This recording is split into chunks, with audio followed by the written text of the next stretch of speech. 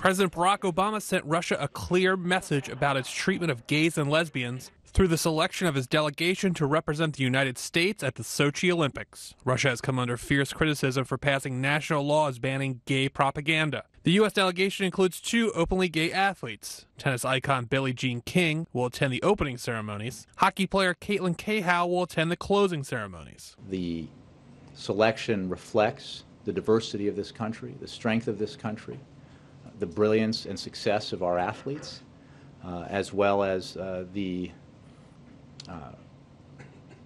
nature of our civic activism and government service. President Obama will not be attending the Sochi Olympics. The White House says that is due to scheduling conflicts. I would simply say that that's not a message we would wait to send through this manner. But for the first time since the year 2000, a former president, first lady, or vice president will not be sent to the games either. Earlier this year, Obama rejected the idea of a U.S. boycott of the Olympics, despite a number of differences with Russia, including the anti-gay law.